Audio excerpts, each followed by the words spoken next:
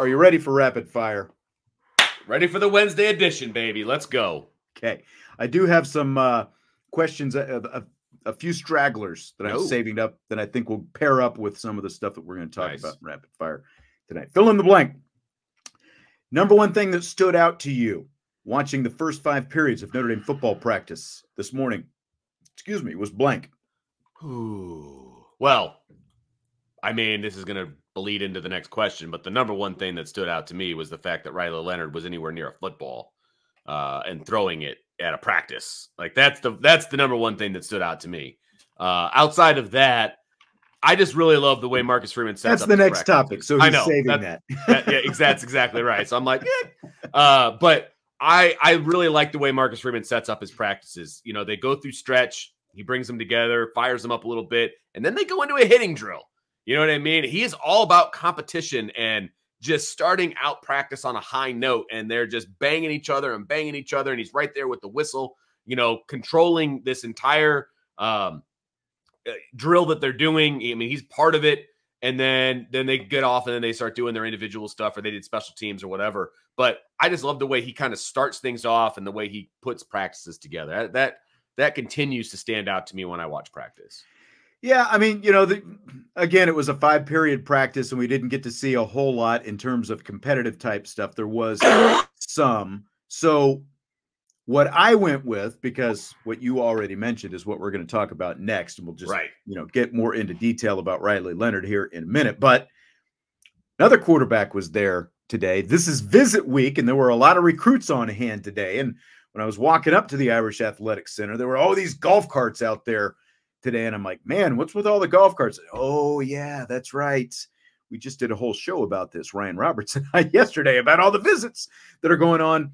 And Brady Hart was hanging out with Chad Bowden on the field for most of the time that we were there, for the 30 minutes or so that we were there. The 2026 quarterback from Florida was out there today. 6'4", 180 pounds. He looked a little thicker than 180, I thought. But just the fact that he was out there hanging with Chad Bowden, you know, like they had their eyes on what the quarterbacks were doing and stuff like that, obviously quite a bit. But this is a guy, like, as a sophomore, Vince, 14-1, 41 touchdowns, led his team to a state championship in Florida. Now, a smaller school, but still in Florida. Yeah. His dad was a former Major League Baseball player. His dad, Alex, played both in college at the University of Florida, drafted by the Pirates. So this is a guy that Notre Dame's after. And he was hanging out there with Chad Bowden most of the time we were out there today. The last time I saw a quarterback hanging out exclusively with Chad Bowden was, do you remember? Deuce. Yep. And he was there exclusively with Bowden last spring. And Gaduli. And it just felt very similar, at least from my vantage point. It felt very similar. They were talking to each other. They were kind of pointing some stuff out, and they were doing, you know, they were hitting him pretty hard. Yep. I'll say that. So yes, he looked interested. Yeah, TD4ND wants to know if he looked interested. He did not look disinterested. He didn't look like a sophomore in high school either. I can tell you that. No, he didn't. I mean, at 6'4", anyone's going to look older than a sophomore in high school. He's put together. You know what I mean? Like he was put together. That's for sure. Like I said, the listed weight that I saw was 180. He looked, you know, he didn't look like he was 220 by any means, but he looked looked like he had a few milkshakes above 180 anyway. Fill in the blank, Vince. Riley Leonard going through light practice while wearing an ankle brace at practice today is blank. Shocking. I was not anticipating that in any way, shape, or form, and my initial reaction was, "What the hell are they thinking?"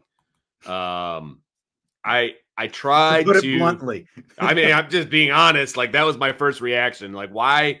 What is the point? What are you gaining from having him out there and doing this kind of stuff? And look, at the end of the day, it was obviously all non-contact stuff. There was nobody around him, anywhere near him, as he was throwing the football, which is obviously important. You don't want him taking team reps, even though he's got the red jersey on. You just never know if he's going to get stepped on or pushed or whatever. Like, you don't want that to happen.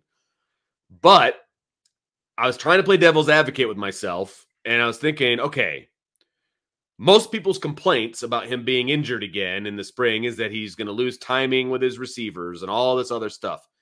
If he's able, which he appeared to be, because I think he had his best throwing day that we've seen in a long time, if he's able to be out there throwing on air to his receivers without any possibility of a setback, then okay, you can have him out there. Vince D'Addario thinks that I would have him in a rocker on the sideline away from anything. It is his right foot, his plant foot. Correct. It just looked to me like he really had to fight himself a couple of times. Like the other three quarterbacks would start jogging downfield, and he wanted to, and then he kind of caught himself and had to stop he can't himself. jog. Yeah, that's right. What happens if he trips over himself? Yeah. For what? A few passes? You know, like the whole timing thing. Again, you rest for 2 months and you've got the entire summer. Quarterbacks and receivers are together all the time in the summer if you want to work on timing. Like, this is not a worry spot this spring. I like you, was completely shocked that he was out there and the fact that, you know, he was walking with a limp, which you would expect. But, you know, again, you're in this situation because you had a lingering injury that you had surgery on, and now you've developed a stress fracture in your foot. You had to have a plate replaced in your foot, and just a couple weeks removed from that, you're out there with a brace on your ankle, throwing the football. Like, there just seems to be no purpose to it for me. Like you said a couple of weeks ago when this injury first popped up, put him in bubble wrap and seriously, don't let him anywhere near the field in the spring. I see no real reason that he needed to be out there doing anything. You know, again, it wasn't live, but just the fact that he's out there and anything stupid can happen. I don't find any reason that he needs to be out there right now. Yep, completely agree. I think the cons outweigh the pros on this one. I really do. I tried to wrap my mind around it, and I tried to be, you know, positive about it, but like, your season is hinging on this guy. Let's be honest. They can still be a 10-win team, and you know, but I just your national championship hopes are resting right in that ankle. So I would not have him anywhere near action. Yeah. TD4ND, if he missed next year from injury, could he play college in 2025? He could. Yeah, he could. He would be another year older. And at that point, going back to the question that came up during the mailbag portion of the show, he would have an injury prone label at that point. And he would also be, if he misses this entire season, he would also transfer out of Notre Dame too. I don't think they would wait around for him, because hold back everybody else's development for a year. Exactly. They've got kind of a plan. You know what I mean? Whoever that plan is for 25, it would be fast forwarded to 24. And I just don't think that they would wait around for Riley Leonard. I just don't. Again, this is just my first initial thinking of it. No, I think that makes sense, because if he were to miss the entire season, someone else is starting those games. At least one someone else, if not two someone else's. Exactly. So exactly. Yeah, I think at that point, you know, someone's going to prove themselves or disprove themselves, and then. Yeah, I think the ship has probably sailed at that point. It's a good point. You probably don't. And Joe says he'll be as old as the walk-on kicker. He's a true senior right now. Like, he's not old. He's like 21. So, or he's going to be a true senior. He's not even he's a true junior. He's still a true junior right now. Right. Yeah. So he's 3 years removed, not even 3 full years removed from high school yet. So he's not an old man. It's not Sam Hartman with a 60 year of eligibility. Like, that's not what we're talking about here. Right. You know what I mean? Like, yeah. So, Vince, the Chicago Bears, of course, have both the #1 and #9 overall draft picks in the draft later this month. Most of the talk, of course, has been about what they're doing at #1, Caleb Williams, all that kind of stuff. But their general manager, Ryan Poles, has come up with a plan to determine what they'll do with the #9 pick. He says his staff is going to break into teams, and each team will plead its case for drafting a certain position. So in other words, you'll have one team that's arguing for the we need to draft a tackle here. And then another team is going to argue for the receivers. Another will argue for defensive ends. You're going to have all these kind of clashing clans, you know, with their position groups going head to head on who you're going to draft at number 9. What do you think of this idea? It sounds like a middle school group project is what it sounds like to me. It kind of does. It sounds ridiculous. You're in charge of magic markers. You're in charge of paint. You get the sparkles. You bring the glue. I get that you want to flesh out different ideas. I get it. I totally get it.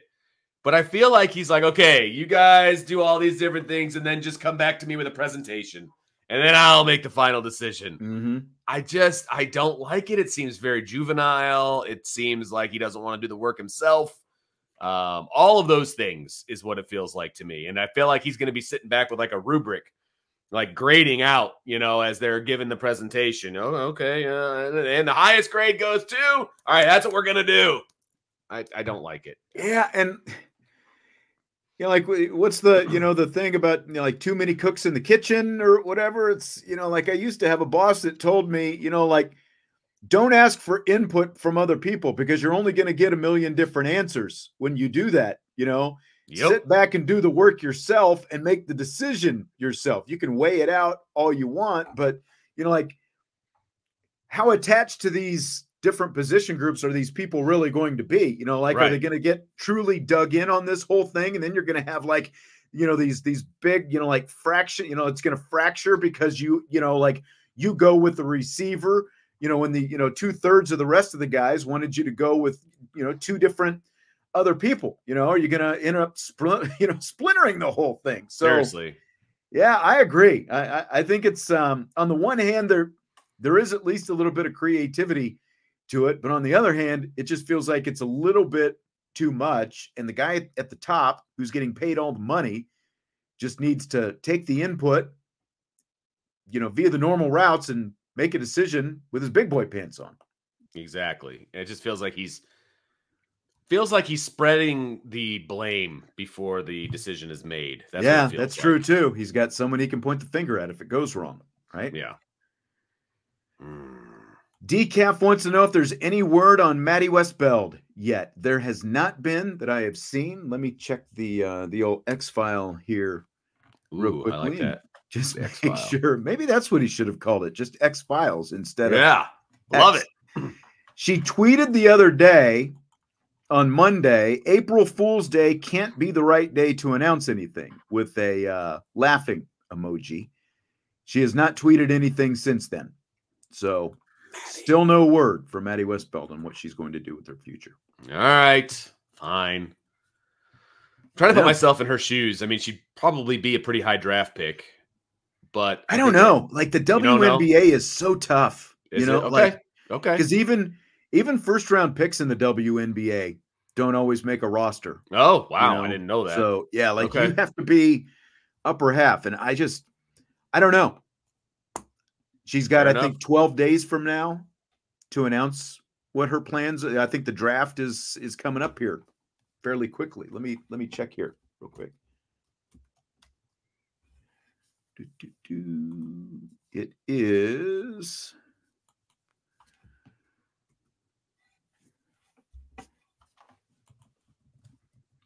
April 15th.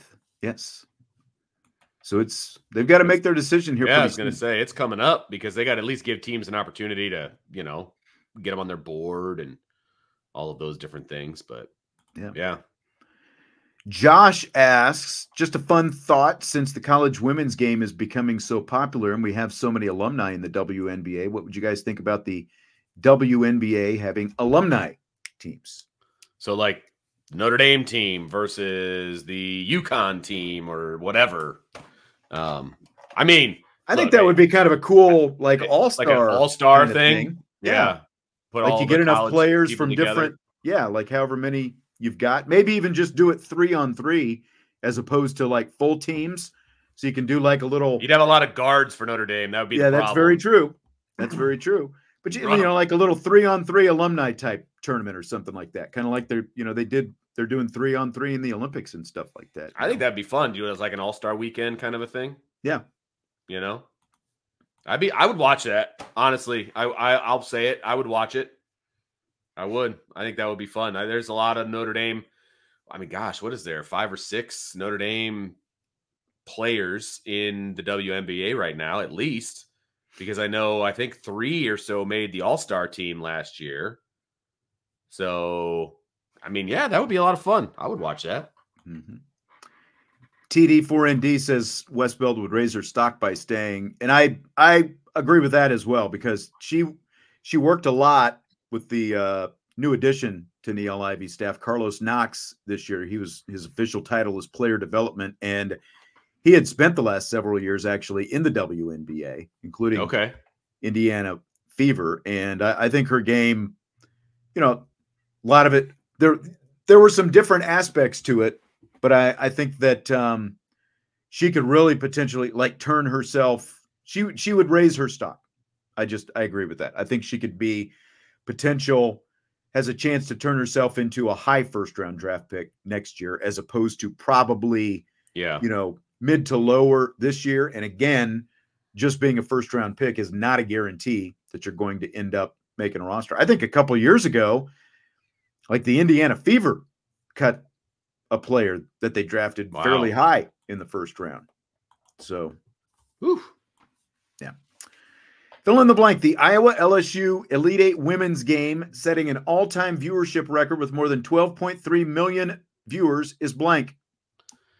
Was predicted right here on IB Nation Sports Talk, because we talked about how it could have been the highest rank, all of that, right? Because I believe the national championship game last year was 10 point something, and this ended up getting 12 point something. That's awesome. Yep. That is awesome. People were watching for all the right reasons, because it was great gameplay on both sides. Even though I know there's a faction of people, a large faction, that wanted to see LSU lose for whatever reasons. I was one of those people, for sure. But watching Caitlin Clark play was a lot of fun. I enjoyed the game. I watched the game. The first half was extremely competitive. I thought the coaching was good on both sides. They had to. I was amazed at how Iowa was able to just dominate the second half after as close as it was in the first half. Yes. Angel Reese ended up with 20. I didn't even realize it at the time. She ended up with 20 rebounds in that game. She was all over the place until for a minute there. She was the only one rebounding, it felt like. That's true too. I mean, it was, So, no, but I said it yesterday. It was, it takes a lot for me to be locked in from start to finish in a game. And we've talked about my, thumb on the clicker. Click happy. Yeah. Yes. I will flip. If I'm not engaged, I will flip. And I don't think we flipped off the game all night, even during commercials. I flipped at halftime. Kept me engaged. I might have at halftime, just to see, because I know there was some baseball on. I can't remember exactly, but here's some perspective though. That game, 12.3 million viewers, better than the World Series last year, better than the NBA Finals last year, better viewership than the Orange Bowl, Cotton Bowl, and Peach Bowl this past year. Wow. Better than the Big Ten, Pac-12, and Big 12 championship games. More viewership. And I'm talking football, not basketball. Right. And also 12.3 million for that women's basketball game is better than every 2023 college football game, with the exception of Ohio State, Michigan. Wow. Not bad. It's amazing what happens. Not bad at all. Everybody hates one team. It is.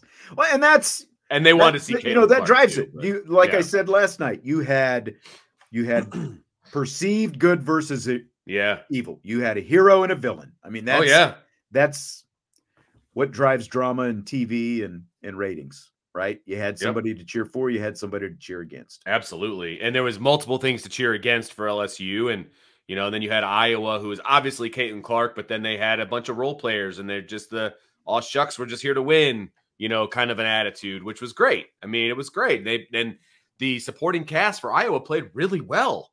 And it's the first Iowa game I've watched, and I don't know if that's the norm or not, but I was very impressed. They played very well as a team. Yeah. Antoine's going the racial route. I'll just say, that had nothing to do with it. For me, I'm speaking. But the Kim Mulkey factor is the bigger thing. Oh, I can't stand that woman, and she's as white as they come. To me, it was really, like Flo J. Johnson, like great player. Like that's who should have been trying to defend Caitlin Clark, I think, most of the night, and not the little blonde girl who was having trouble. By the way, I don't like her either, and she's very white, so it has nothing to do. Right. Has nothing to do with race whatsoever. It has to do with attitude and the way they come off when they talk. I mean, that's, I didn't like her when she was at Louisville, and I don't like Kim Mulkey in any way, shape, or form. So, yeah. Paul Mall smoker coach, says Joe. That's, kind of sums it up, I think. Salty said the LSU Iowa Elite 8 game showed us some of the best of Clark and the worst of Reese. What do you expect from Clark and Beckers in the semifinal game, and who wins? I'm really interested to see this because the Paige Beckers I saw when Notre Dame played at UConn and beat UConn back in January was, very underwhelming. Yeah. Like, Hannah Hidalgo completely outplayed her. And as I talked about with Muffet McGraw, I think like within the next day or two when I had Muffet on the show after that UConn game, Gino Auriemma had no answers for Hannah Hidalgo that night. And that's obviously going to be the question. Can he at least put together half an answer for Caitlin Clark? That's going to be the whole thing. We're not going to see those two players, I don't think, go head-to-head, one-on-one a lot in that game. You're going to see whoever UConn thinks is its best defender, best defender / next best defender on Caitlin Clark. And, like you might say, be interesting to see what Iowa counters with Paige Beckers. But not too many people have had answers for Caitlin Clark as LSU found out the other night. If I'm coaching, I'm just throwing a multitude of players at her, just different styles, different ways, just trying to mess with her as much as I can.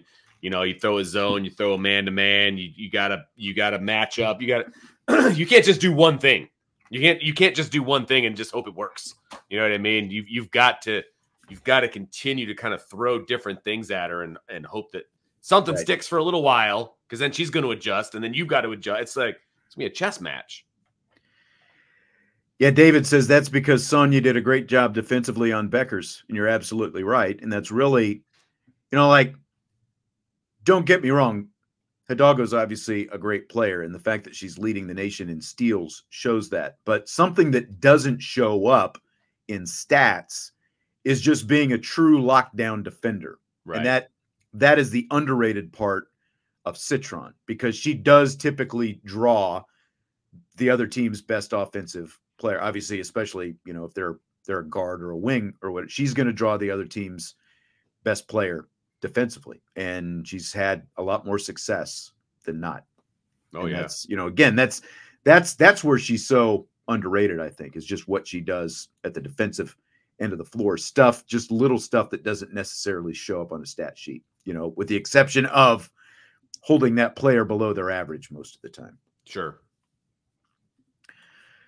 Two notable NCAA tournament snubs, Indiana State and Seton Hall, Vince, are in the NIT championship game after semifinal wins last night. Does making it to the NIT title game make up for missing out on March Madness? Does it mean they should have been in March Madness, or does it make it up for them? Like, where are you make it up for them? Because the whole, I think it's actually, I heard another show, and everyone's entitled to go with the questions that they want.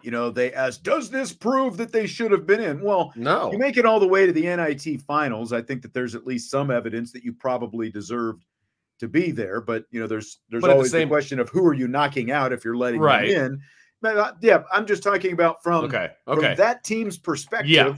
Does it sort of make up for we got left out of March Madness, but now we're playing for an NIT championship? Yeah, because you play with a chip on your shoulder. That's how you frame it as a coach. Like, hey, man, we got left out. Let's go win this thing and prove everybody wrong. You know what I mean? And so, yeah, I think it does.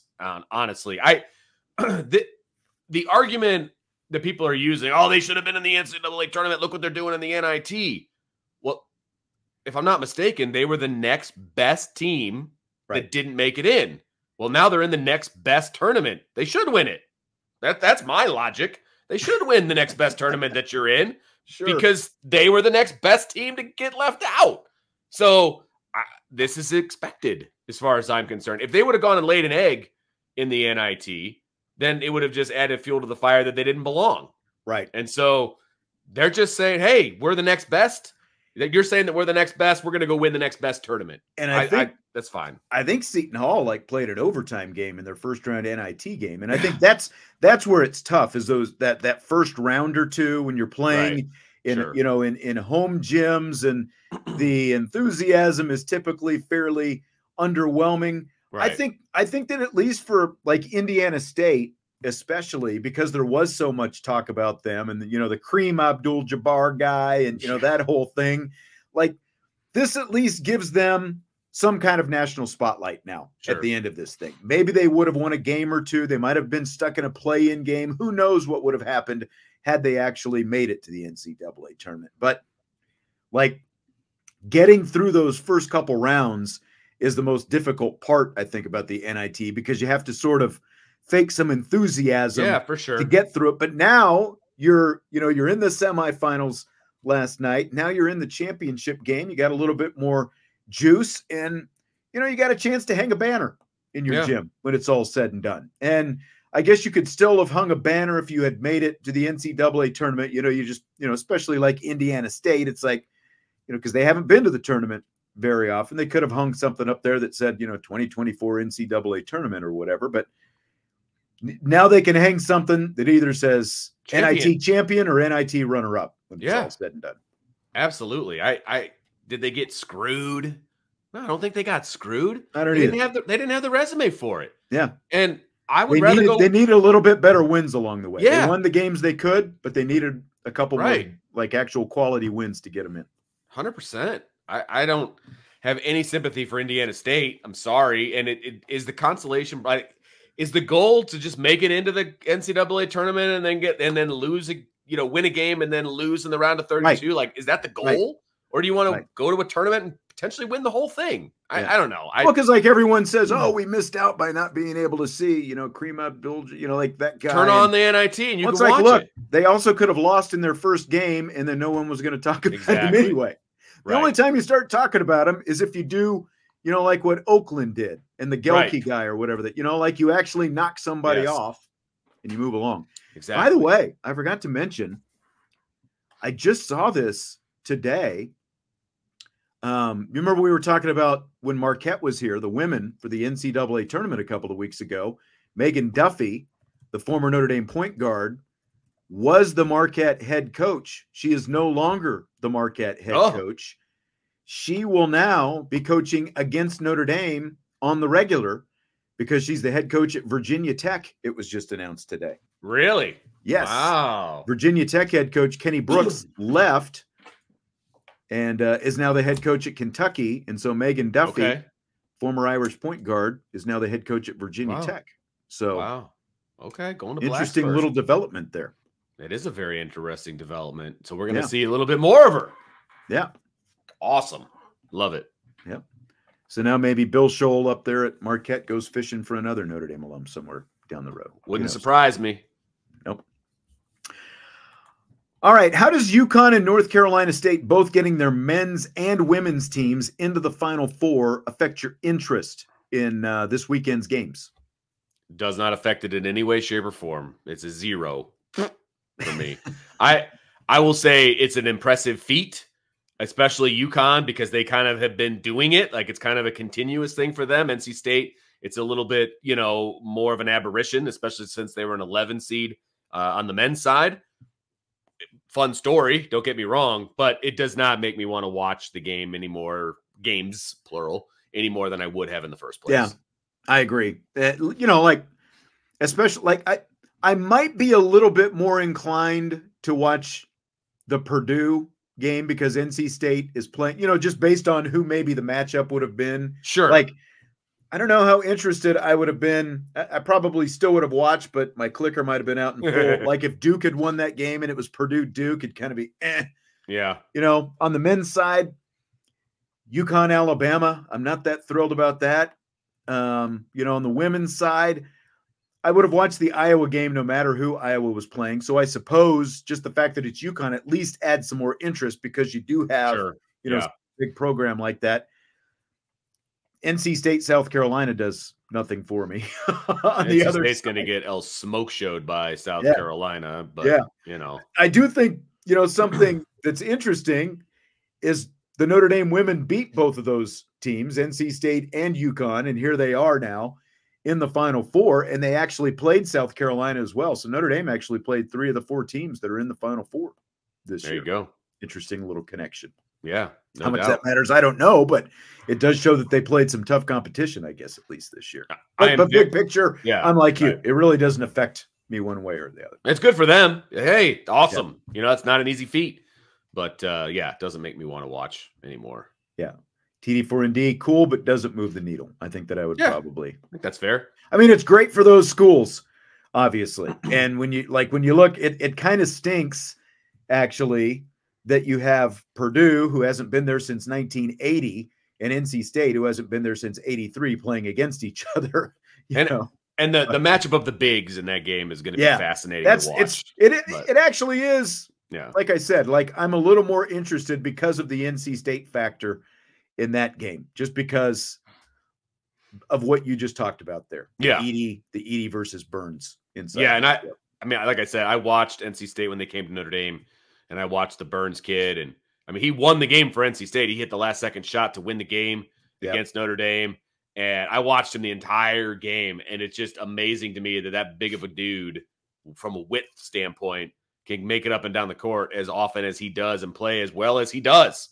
I mean, it just doesn't make a whole lot of sense, but he's a good player. Yep. He's a good player. Decaf says he has no interest in the men's tournament. And, you know, let's be honest, you know, as we've talked about on this show, there is a lot more interest. There's an all-time record interest in the women's tournament this time around.